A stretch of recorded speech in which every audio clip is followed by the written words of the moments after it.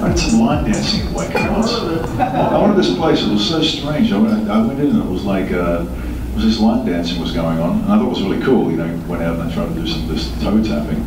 And then I went into the bathroom and this guy walked in with this cowboy hat on, and he kind of, you know, he lifted up his shirt to go to the bathroom, and I saw that he was packing. And I saw the gun. And I was like, whoa, they let you in here with that? And it was like a movie. He went like this, he went, he was like this, and he went.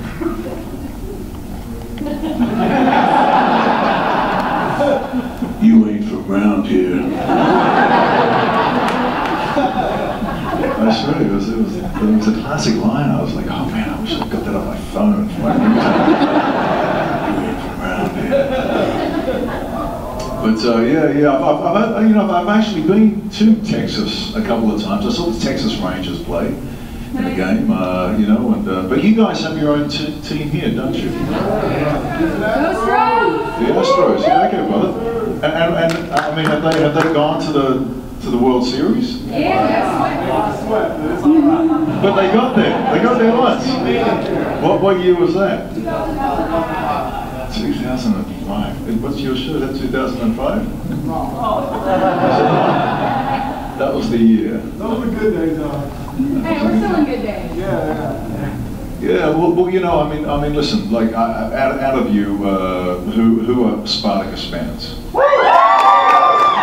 Spartacus fans, okay. Arrow fans.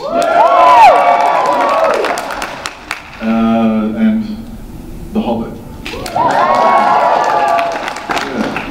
You know, I've been pretty fortunate. I have to say that, you know, in becoming an actor, I guess I had, you know, maybe 10, 15 years of just trying to find a foothold, you know, and get an opportunity to sort of, you know, get there, if you want to call it getting there. You know, like I guess every young actor has that kind of ambition to want to, you know, get to the point where they're able to be in America, I guess. I mean, I'm from New Zealand, you know, and I lived in Australia, and to think that I would have a career that would bring me over to sit in front of any Americans and speak about who I am is something that's still, in a big way, still kind of like seems to me like such an honor, such a privilege, such a reward for years of putting myself into this art form.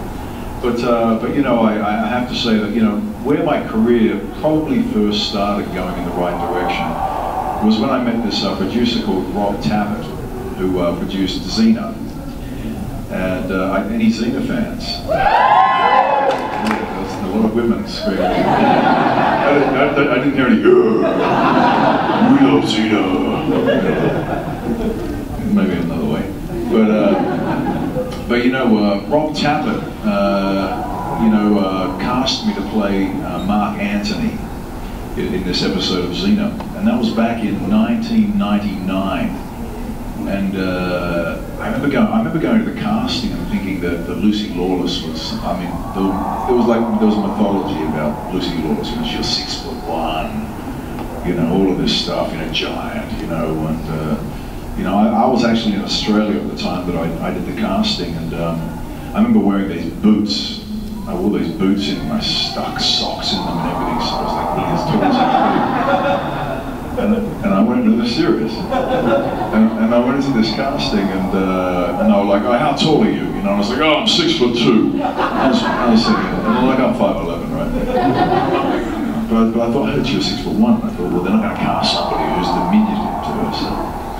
So I went in there, and I got this role, and then they sent me over to New Zealand, and I arrived at the wardrobe department, and they gave me a pair of pants that were, of course, 3 inches too long.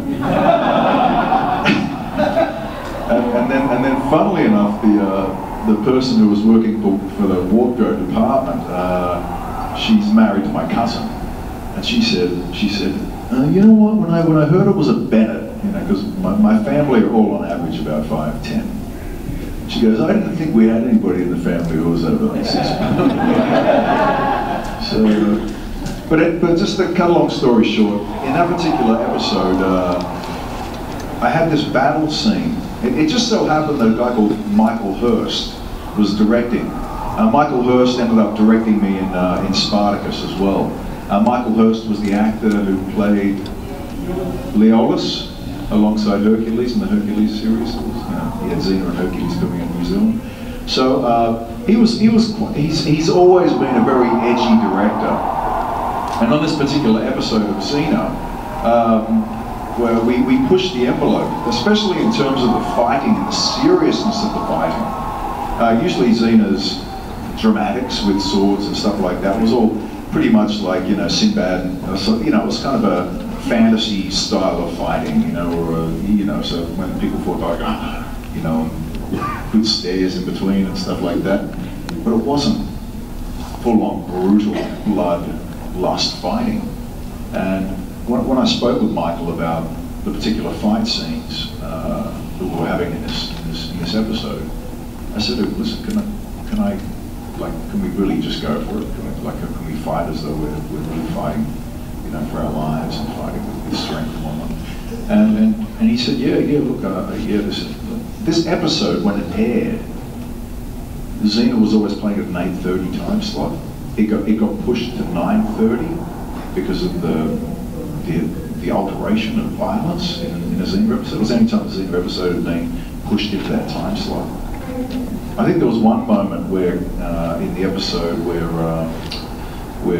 Brutus got his throat slashed, and it was a big slash, and he fell over backwards, and he's like gurgling in his own blood, and then he realised that Xena in the episode was pretending to be Cleopatra, and he suddenly realised as he was dying, and he was lying on his back, and he went, Xena! And it was all his blood gurgled in his throat, and so it was quite bloodthirsty. But for my particular fight beat, I said to all the stunt guys, I said, look, these swords are made of rubber, so let's just hit each other. And they're all these guys, they're great guys, they're great stunt guys in New Zealand. They'll say yes to anything, and they want to as well. And so they're like, oh yeah, no worries, man, let's go for it. So I fully went into this fight just like, like Crixus, I just hit it so hard. I was hitting these guys, and they had big chest plates on and stuff like that.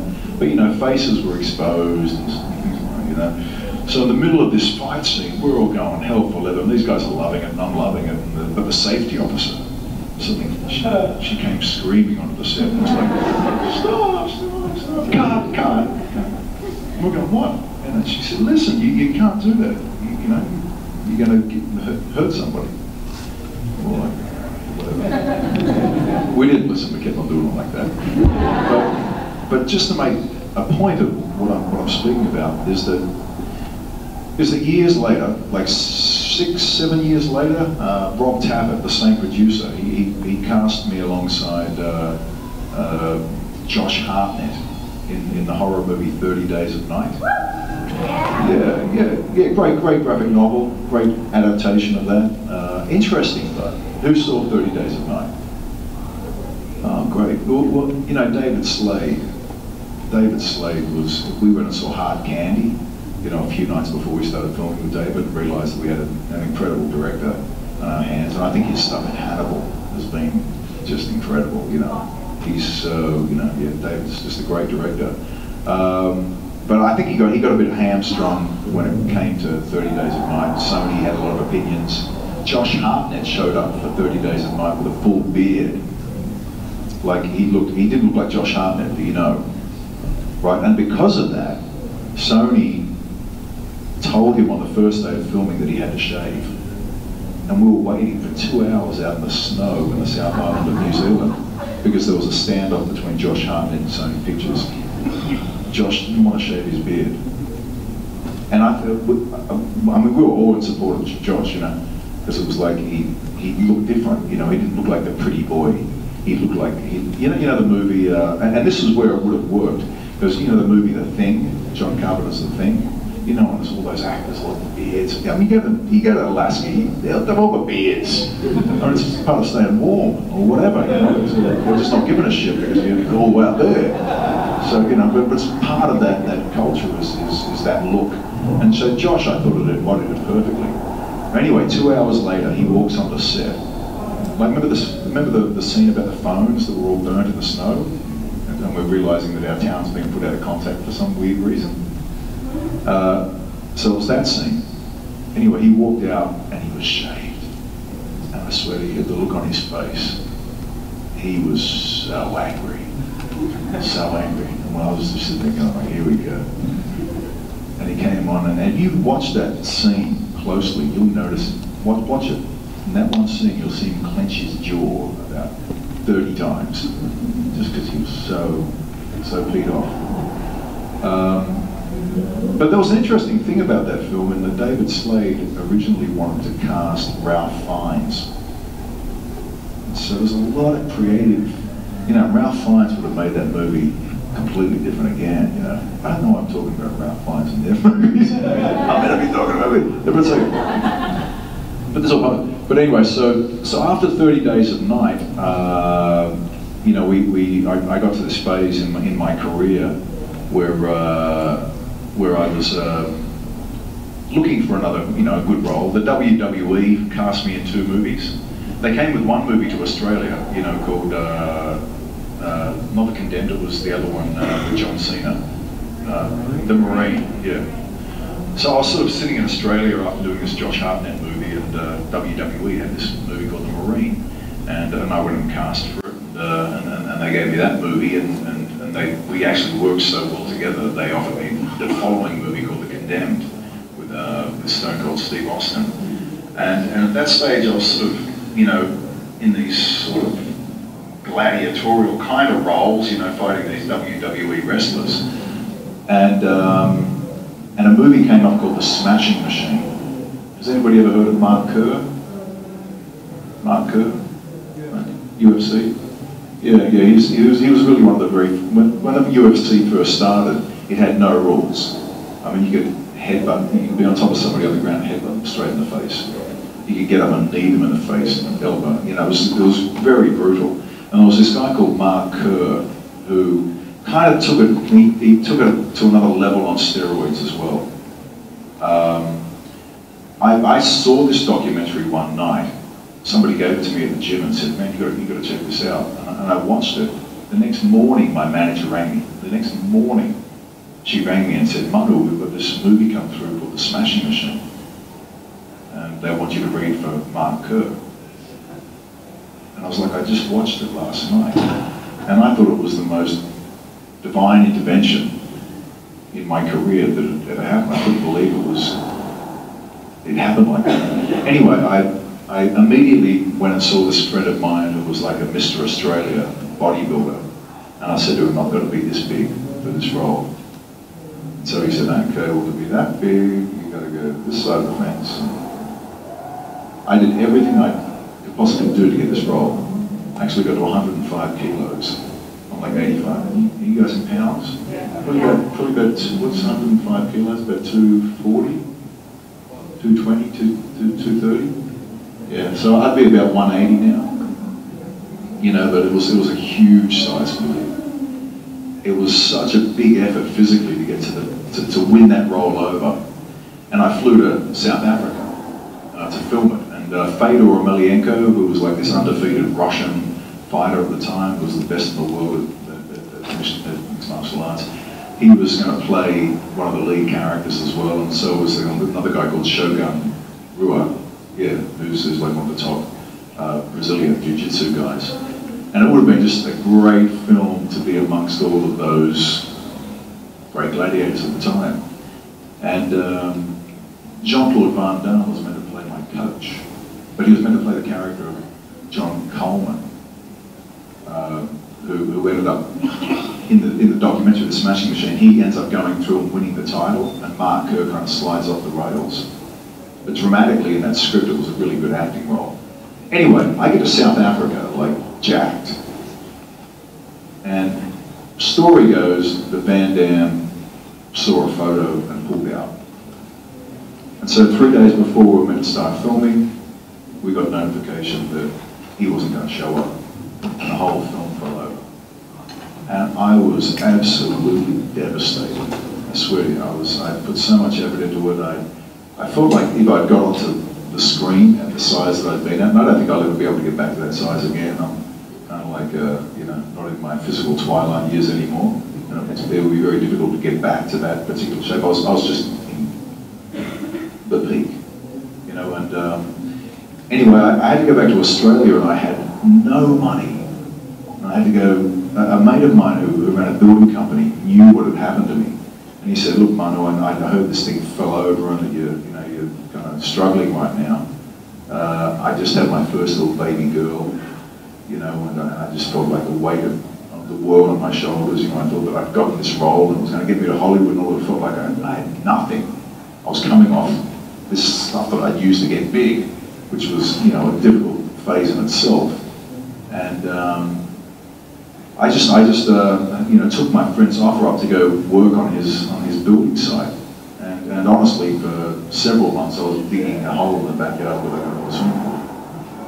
And but it was funny when it came down to Spartacus, because the origins of Crixus was that he was a hauler of stone, he was referred to. And for that 8 months or 10 months that I was working on that site, all I could remember doing was actually carrying buckets full of rubble and stuff up and dumping it in this big dumpster of this place. I never lost hope with my career. I just was really put to a test, a massive test at that point in my life. And my manager kept on ringing me. She was going, Manu, are you still digging the hole? Yeah, it's getting deeper. She's got, and then she rang me. She rang me one day and she says, Manu, I had this show's come along. It's called Spartacus. And I was like, I remember the old movie, you know, with Kirk Douglas. And I was like, oh wow. She goes, yeah, it's a television series. So they, you know, they wanted to go and read. So I went in and at this particular casting agent's in Sydney, I walked in and there was a bunch of 20-year-old kids all lined up down the hallway. You know, all going, hi, I'm Spartacus. like this young exuberance. Hi, I'm Spartacus. You know? And I kind of walked in and the casting agent said to me, Manu, what are you doing here? I was kind of like, faith on me to read the Spartacus thing. She says, yeah, but Spartacus was like 22, 23 years old. They're trying to cast 23 years old, you know, I'm not 35, whatever, you know. And I was gone. I was like, she hit me like she punched me in the stomach. My ego was like, oh, I'm going back to the building site. But anyway, I got in there, I did my audition. And, you know, it was like I didn't hear anything for for a month at least. So I was still just doing the work. And, but then I got this call and they said, oh Manu, they want you to come in and they want you to read for that Spartacus show again, but they want you to come in and read for another role. They want you to read for Enemaeus. You know, the one that Peter Metzer played. So I went in and I read for that. And they thanked me and I left. I didn't hear from them for another month. And I thought, well, it's gone again, you know. And they remembered, Manu, Spartacus wants to read you for another role. They want you to read for Barker. So I went in and I read for Barker. And then about a few weeks after that, we got a phone call and they said they want to fly to America in 4 days to do a screen test in LA for the role of Barker. I was like, oh, great. The day before I was meant to fly, they rang up and they said, oh, Manu, listen, they've decided they're going to kill Barker in episode 4. And so they're going to cast it out of New Zealand. So that one's gone. It's like, I'm telling you, it was a roller coaster for Spartacus. It was unbelievable. And then a few weeks after that, this thing went on for, it was torture. A few weeks after that, they rang up and they said, Manu, I've got another role they want you to read for, and I'm like, oh, whatever. What, Lucretia?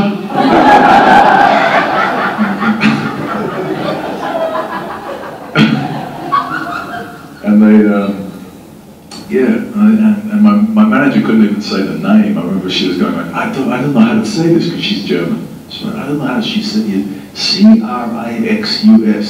Crixus. She said, I was like, wow, okay. And then she goes, yeah, he's the main gladiator that's going to be the antagonist to Spartacus. And, you know, I went along and I read for this role. And it was like 2 months after I fell for it. I was sitting in a zoo, in a bird aviary, with my little daughter, Huia, in a pram in front of me, and I was just, she fallen asleep, and I was sitting there. My name Manu means bird, by the way. And here I was sitting in this bird aviary, with this little Twitter's going. My little girl here, and her name is Huia. And our names combine. Manu Huia means the bird of peace. Yeah, which is a real bird from New Zealand that became extinct because, like, see the feather in your head? The Maori chiefs used to wear the long huia feather in their headdress as a sign of peace. And what happened at the time, because hats were in fashion in Europe at the time, when they heard that the chiefs in New Zealand wore these huia feathers, and started getting these stories of this magnificent country, there was a big demand for the huia feathers, so they killed off the birds, and the birds became extinct in about 1940. So my daughter got the name Huia, about the Manu Huia. But here I am sitting, not about your feather, my darling, your feather's beautiful. It's synthetic, I know, I get it. Anyway, so I'm sitting, pushing this pram, and I get this phone call, and it's Rob Tappert, you know, this great supporter of mine for so many years. And he goes, Manu. He calls me Matt. He's from Texas. Rob Tappert. He goes, yeah, Manu. It's Rob Tappert here.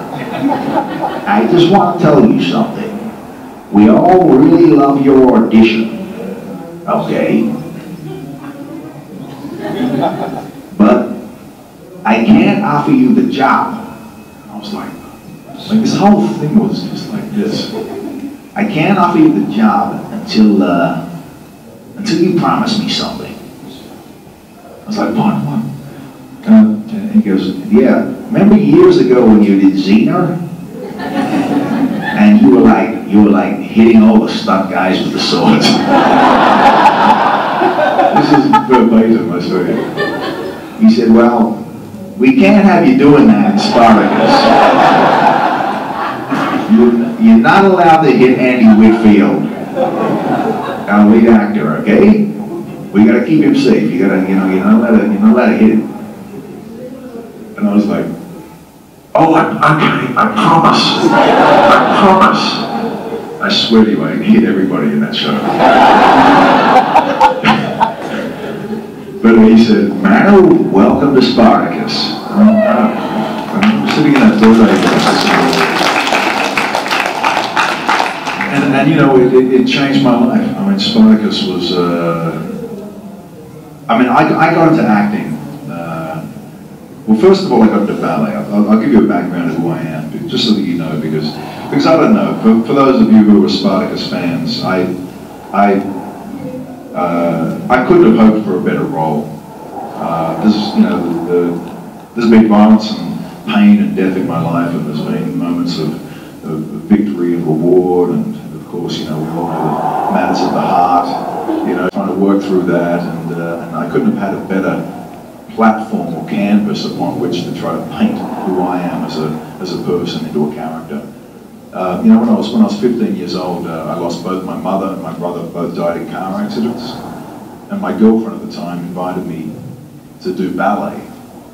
You know, she said, "Listen, you know, you can just come in and feel dancing. You know, it'll help you.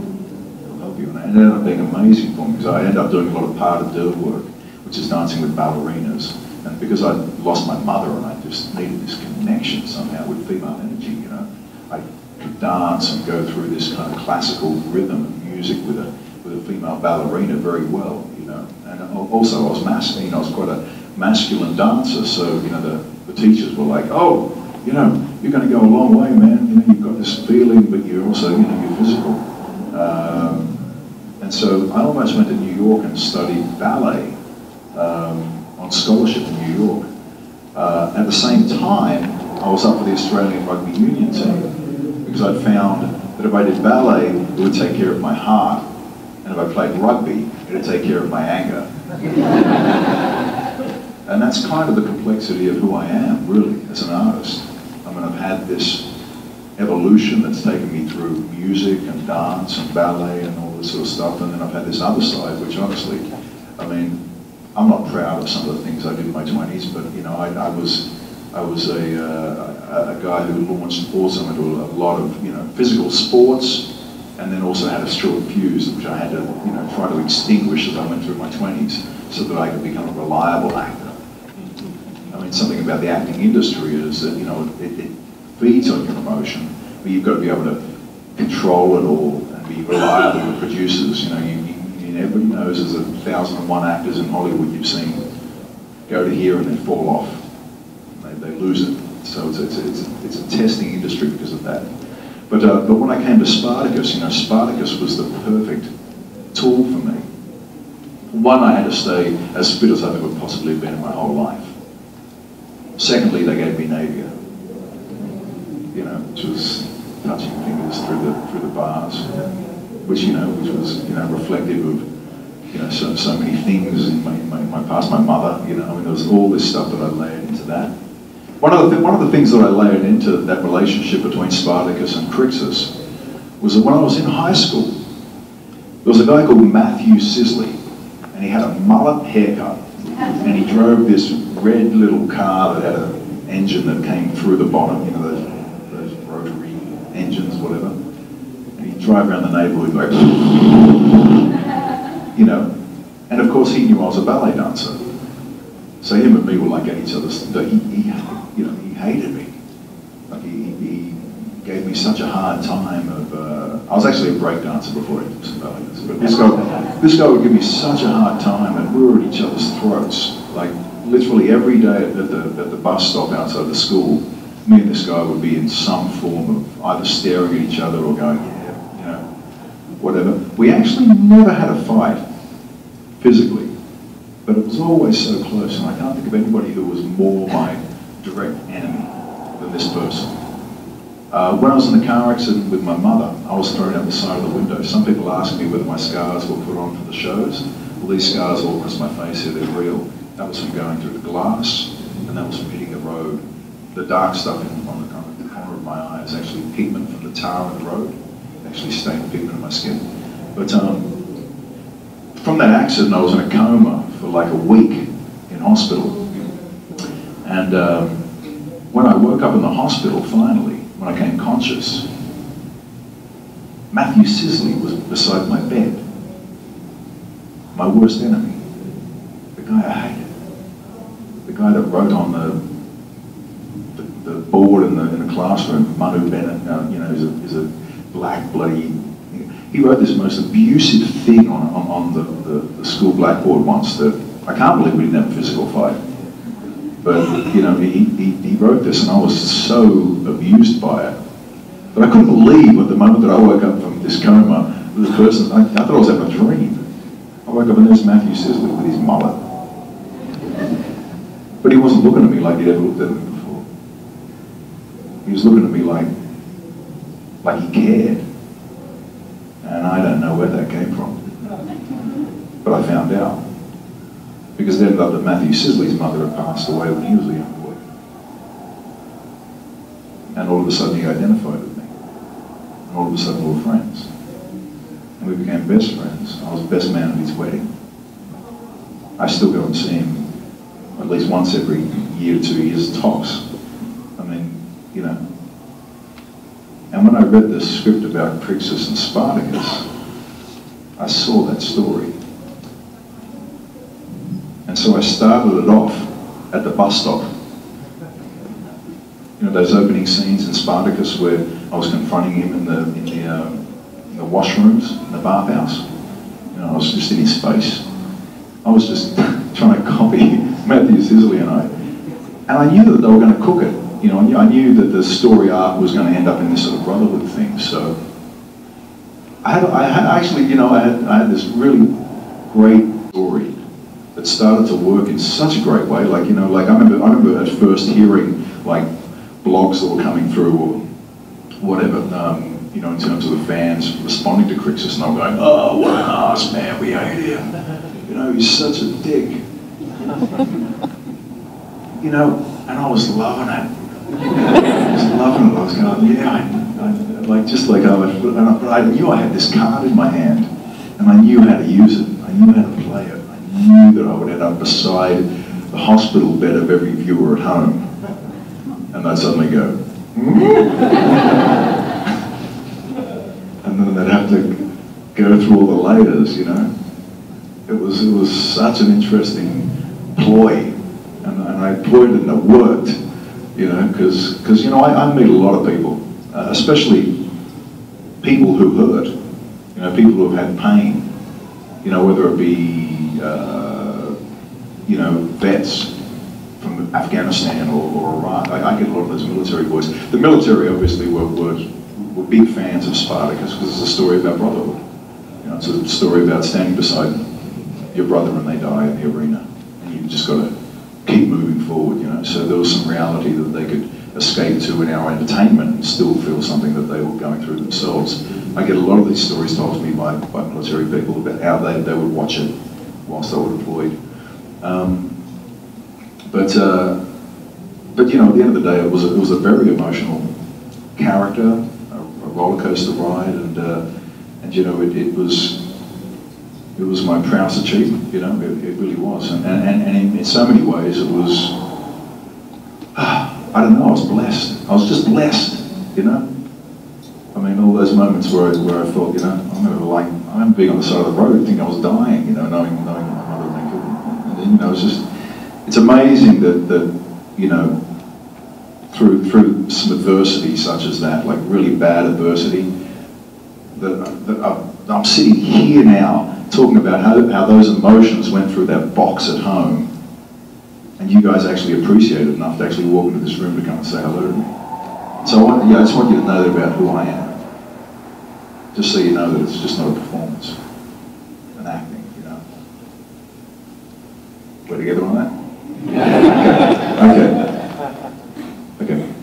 So when Spartacus finished, well, actually, no. 2 weeks before Spartacus finished, we got a phone call from Wellington, you know, from Peter Jackson, asking whether I could come down and do this role of Arzok. And another funny story, just for behind-the-scenes stuff. I'd read for Arzok about a year and a bit before that particular date, and they'd flown me down there, and I thought I was in for the running because they flew me down to Wellington to do a screen test, and but I didn't hear from it until 8 months later. Who remembers in Spartacus when the Germanic tribe came and joined us, Saxa, and remember the Germans, the Lugo, yeah, those characters. Well, remember that guy Sedulus, who was 7 foot tall and tried to rape Naevia, and he got his face cut off? I went to high school with that kid. He was 7 foot tall. We called him Bones. Let me tell you the story of Bones. Bones, we called him Bones because he was so skinny. He was like 6'5", 6'6" in high school, and just like skinny. He used to just walk around the playground like this. And people would pick on him, you know, and one day we were sitting in Newcastle, Australia, we were sitting in the quadrangle, you know, and Bones is walking through the middle the way he does, and suddenly this guy from the year above us, this real sort of smarmy guy, you know, a bit of a bully guy, walked up to Bones in the middle of the playground and kind of got in his way and got in his face, and we're all just watching going like, oh, Bones is going to get picked on again, you know, and all of a sudden, Bones just went, with his two big, lanky arms, you know, and he knocked this guy flat on his ass. And I swear to the universe stopped spinning. And a lightning bolt came down from like Zeus and hit him in the head. And he turned around and he saw everybody had seen it. And Bones was never Bones again. I swear to you, he became Thor. I mean, he did, literally, he was in the rugby team 2 weeks later, like head strapped and run down the sideline, and we were running, go Bones, the ball. My name's Shane. Shane, give us the ball. For several years after school, I went overseas. I won this modelling competition when I was in high school, and it gave me a trip to London. It took me overseas and got me away from the sort of some of the misery that I was feeling because of my mother and stuff like that, but it gave this opportunity to see the world. It was one of the best opportunities I got as well. I was overseas, then I went back to Newcastle and I went to like a place called the Brewery, and that was like this newly opened sort of bar, and Bones was on the door as a doorman, and he was like massive. I mean, he was, you know, he'd gone to the dark side.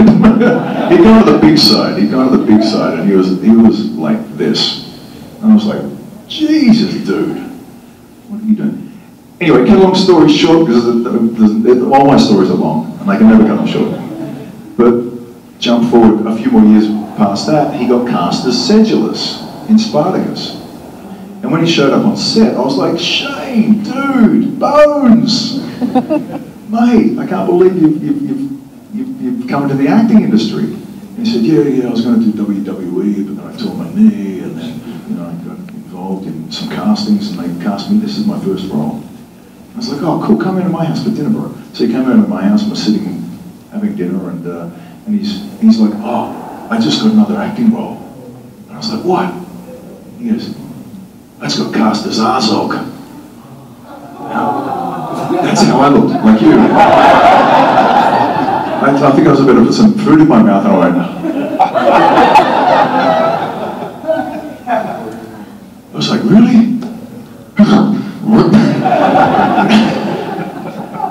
But then, you know what? Joy flooded through me, and I went, oh, Bones, cool, brother, well done. I went for that role, motherfucker. Oh, yeah, man, fantastic. You know what? I never told him that I went for the role, and I thought I was such a dick. But I just didn't want to, I didn't, I was Cruxus and he was Sedulus. I think I'd tell him I went for the Anyway, he ended up going and shooting that whole film.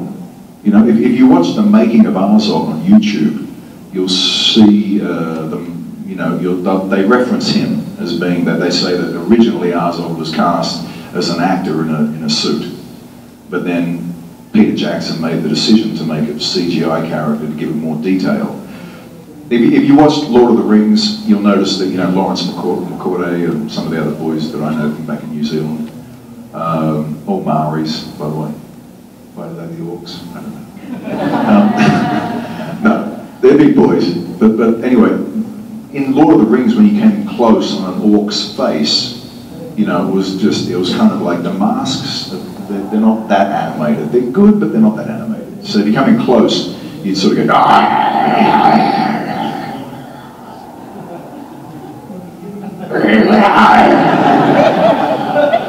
you know, I mean, there's not much more you can do.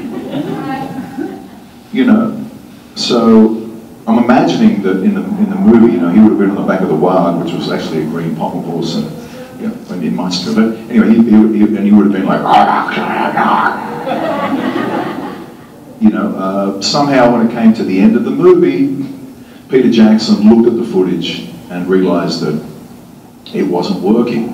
The Azog character wasn't working. I mean, David Prowse in Star Wars, everybody knows that story? Right? He acted in the suit, and he had a Welsh accent, which just didn't sound right at all. If you go on YouTube and watch that, he's like, take the princess to the Death Star. You know, it's and, you know, it's you know, it's not that deep voice. So they got James Earl Jones to come in and you know, masterfully fill up what that character's meant to be. In this one, I guess the choice was made to remove the whole performance and to CGI the character in using motion capture, the same as Andy Serkis was used for. So they went back through their tapes, and luckily I was acknowledged by Peter as having the right presence to play Azog. So in order to make a 7-foot orc, you know, a giant orc, they brought me in and put me in a leotard with balls all over it. Like, have you ever seen Andy Serkis doing Gollum?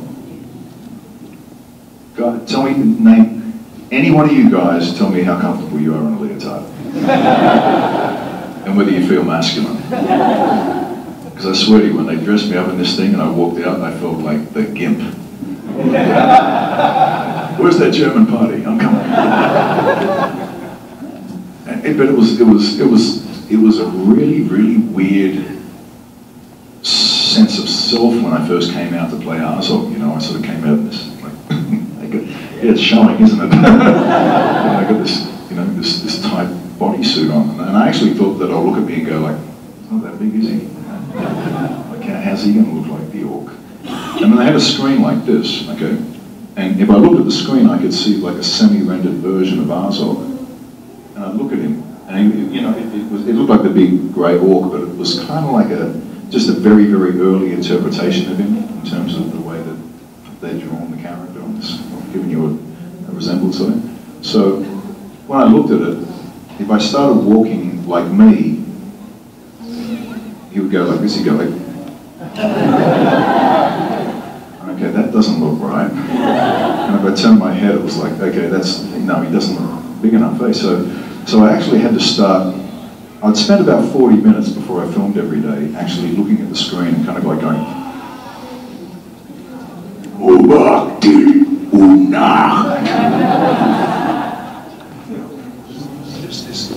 actually filling him out was like really having to fill him out, you know. And it was such an interesting process, you know. And then as it ended up, all of the initial stuff that they do was all about the movement. About the one thing that's easier about motion capture is that they're only concentrating on you. You know, if you're shooting through a camera and there's background and lighting and extras and costume and a whole bunch of other stuff that can deviate what you're meant to get, then there's a whole, then you cut and you retake and you retake and you retake. If I do the movement properly for Arzog, and then I'm a bit of a movement specialist really with the dance background and sport and stuff like that. If I get it right, I usually get it in 1 or 2 takes. So Peter was like, yeah, that's fantastic, let's move on. And so I would do I'd finish one movie in 2 days. It wasn't good for the pay packet, trust me. I was on a daily and I was like, I thought this was going to take months. Like, Peter take his coins and go, there you go. But you know, it really was such an interesting character to play, and then you know, to actually go to like the London premiere of The Hobbit. It was classic. That's the one thing that bugged me most about it. But it was on the first Hobbit movie, I was involved in Arrow, and when I was on Arrow, and we'd already moved past the island scenes, and it was bringing me to the point where I was coming to the city, and they told me that I was going to be really wealthy, that Slade was going to be really stylish in an orange suit, and I said, oh really? Can he drive a Lamborghini? And the production kind of laughed at me and they said, oh, you know, that's not in our budget. So I immediately went down to Lamborghini in Vancouver. And it just so happened that when I went there, the CEO from Italy was coming across to launch the Huracan. And they invited me, and you know, I sort of got it and I chatted about what I do. And they said, oh, why don't you come for a drive with us up to Whistler? We're taking about 20 Lamborghinis up there. So I went for a drive with these guys.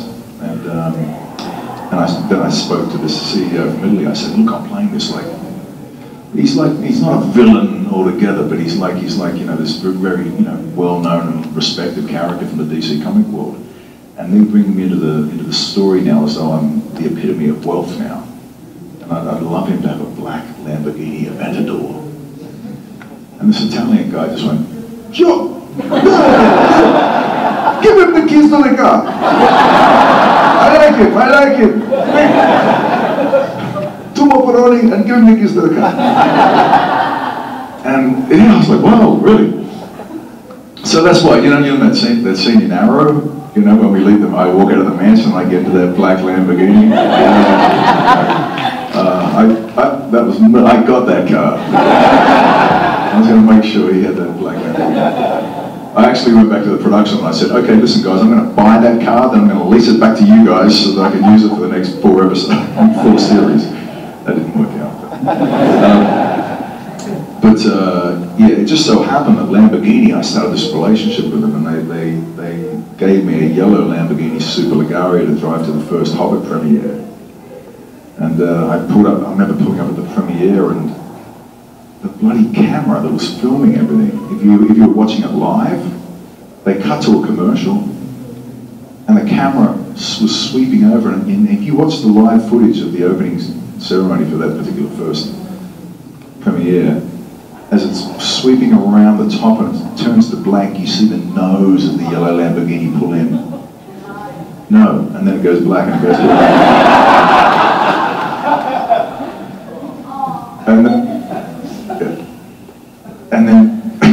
and then when they come back, they say, "Oh, and it looks like we've got some actors arriving now. Manu Bennett's just arrived. He's running across," and then it showed me running away from the car to go inside some autographs. So the whole thing missed out of this car, right? And then I rang up Lamborghini and I was going, "I'm sorry guys, I was meant to, the whole thing was meant to be on there, you know." And they said, "That's okay, we'll give you, I'll tell you what, the next one we'll give you the, what is it, everybody, before the hurricane, it was the, am I there? Google. Siri, what the hell's the latest model of Lamborghini?" Anyway, they were going to give me the latest 2 Lamborghinis for the last 2 Hobbit movies, but in London they pulled it on me. They said I had to arrive in a black limo like everybody else. But I had the hurricane, like, no, I so wanted to. I don't know why I'm telling you this story. I just love Lamborghinis. Oh, the Aventador, yeah, not the guy out of, yeah, come on, but the Aventador, yeah. But anyway, so you know, I then ended up, you know, after Arzog, I ended up in Vancouver. Funny thing about that was that, for those of you who might know, when Andy Whitfield, you know, was first diagnosed with his illness, with the cancer, they wrote the prequel, and we did the prequel over a period of a few months, and that was meant to give Andy some time to go through chemo and whatnot. And then we were about to start the second series, and Andy was informed that, you know, he'd come back, at which point our production was meant to have been cancelled at that stage. Everybody felt that that was going to be the result for the show. But then Andy said, listen, you know, Andy and Stephen tonight had a conversation, and they said, recast, get somebody else to do the role. And Andy said, he fully supported that. So they went out and they did rounds of casting, and it ended up that 3 people came to New Zealand to audition for the new Spartacus role. And one of them was Stephen Amell. Yeah. There was Stephen Amell, Liam McIntyre, and one guy who I'm not going to name, who came from New York.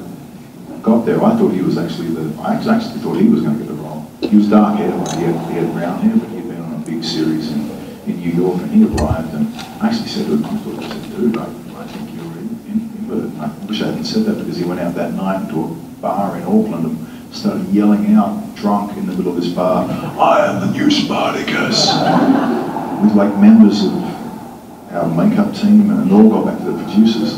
That guy got flown out of New Zealand the next day, like, they sent him out, like, I don't know how, they took that very seriously. So that guy was out, and it was now Stephen Amell and Liam got the role, you know. But, you know, I mean, in the on-rolling outcome of things, I think that Liam was right for that role, and Stephen wasn't right for that role, but Stephen's right for Arrow, you know what I mean? And so the funny thing about when Arrow came up was that I was in LA, and I saw the billboards with Stephen Amell on it. And then I got called in for an audition, and I was going, "Oh, it's Stephen Amell." And then I got called in. When I got called in for the audition for Arrow, who's heard about this audition process? Do you think anyone? Has anybody else heard about how I auditioned for Arrow? I just got back from Kuwait. Remember I told you the military guys, I'd just done a USO tour in Kuwait. And when I was there, this Special Forces guy, I'd been asking who was the Rambo. I said, who's the guy here who's seen the most action and everything? And there was this one guy called Knight. And they said, oh, Knight, that guy over there with the bald head, he's seen it all. So I hung out with him. I just wanted to, you know, I guess as an actor, I wanted to know the emotional sort of capacity of a man like that. And there was one time where I was standing with Knight in front of all of these Marines, all these soldiers, and I was talking to them, and I said to him, you know, like, what are the stealth moves? I mean, what are the physical hand-to-hand combat stuff that you guys have to do? Like, say, if you've got to go on a stealth mode and you know, I mean, instead of shooting, what do you do? And so Knight grabbed me in this chokehold in front of everybody and started choking me out. And I was like, within seconds, I was going. You know, I grabbed him as hard as I could by the balls. I didn't think he was going to go that hard. And he just went, and I was like, oh, and I was starting to go, and I just went, and he told me he couldn't feel himself like a day afterwards. I went for it. I was like, if you're going to play this game, bro, I'm coming in as well.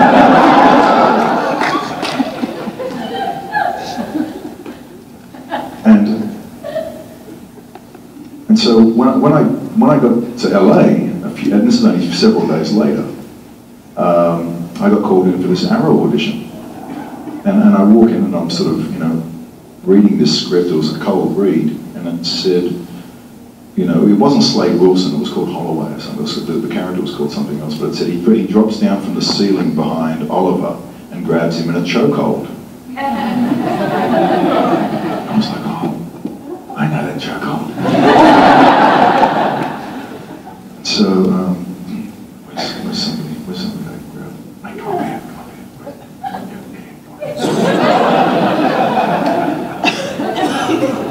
And so I'm pacing around, like everyone was really serious at this particular audition. Everyone was trying to be military guys. They were all kind of, you know, they were all walking around out in the hallway going like, you got 10 seconds, get to show me something. And all these guys were being really macho.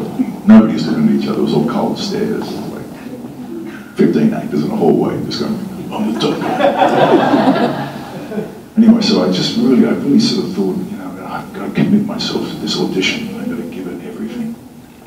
So I walked in and like the guy that was in the room, there was the director and the camera operator, and, you know, who was also reading the lines. And I said, no, sorry, he was camera operating and the director was reading the lines. And I said, listen, can I have the guy from behind the camera come in front of the camera so I can hold him in the chokehold? And he's like, do you mind? The biggest mistake of his life. And so,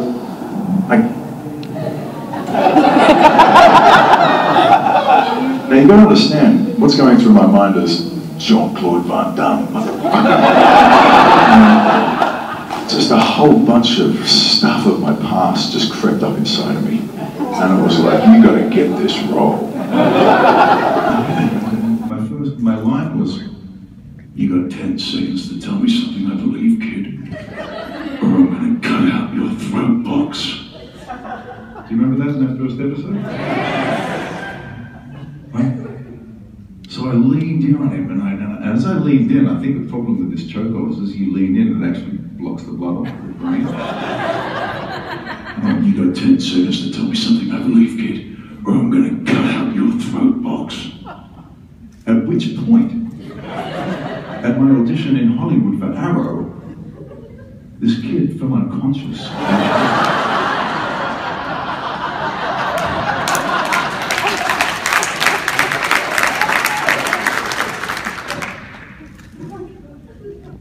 Is this part of the scene? My first words that came out of my mouth.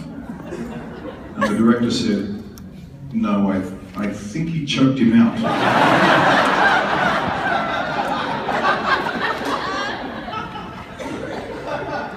Now, I thought at that moment that I'd never get an audition in LA ever again in my life. I thought I was really kind of like in big trouble. And I went, kid, you okay? You okay? And he started coming to, and he was like, and I went, oh, yeah, you okay? So they're only out for a couple of seconds. And I said, come on. And he got up, and then the director said, he said to the young kid, he said, you okay? And the kid was like, oh, yeah, I just passed out. And he said, go wash your face in the bathroom. He told the kid, he said, go to the bathroom and wash your face. Thanks, mate. And of course, we go. Thank you.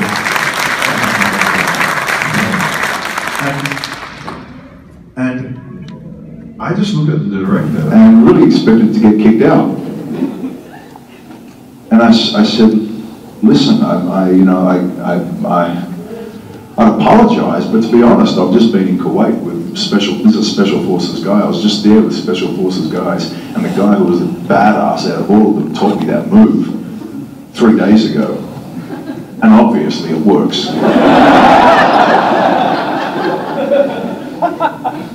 And this casting director looked at me and he went, "It was perfect. Come and take a look." And I went and I was watching the back, you know, the screen, and we were watching it, and this kid's eyes were like,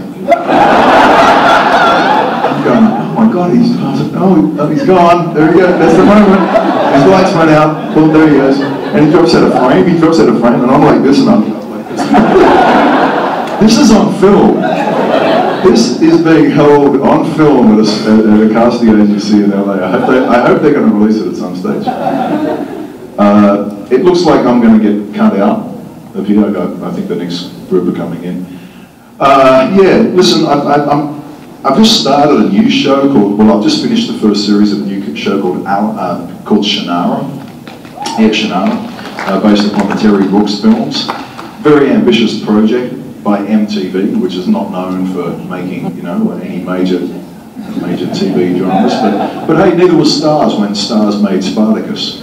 So I'm hoping that their gamble is going to work for myself and the other wonderful cast members that I'm working with, including Austin Butler, Poppy Drayton, John Rhys Davies, you know, a good lineup of talent.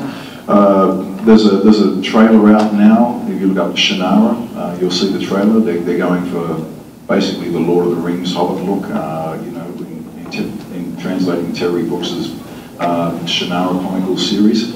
I'm proud of it. I play a druid called Alanon. He's like Gandalf meets Crixus. And I've really enjoyed the process. So that comes to air in January, and that'll be my next project you guys will get to see. I hope I've given you just a little bit more of an insight about who I am, rather than just that guy on the screen. I'll be downstairs for the rest of today and tomorrow, and if you want to come and have a chat, come and have a chat. I really appreciate having anybody who follows me and thinks my work is okay, because it's come from a lot of years of life, and to finally sort of stand in front of you guys that look at me through a box and see you face to face, thank you, it's an honor. Cheers.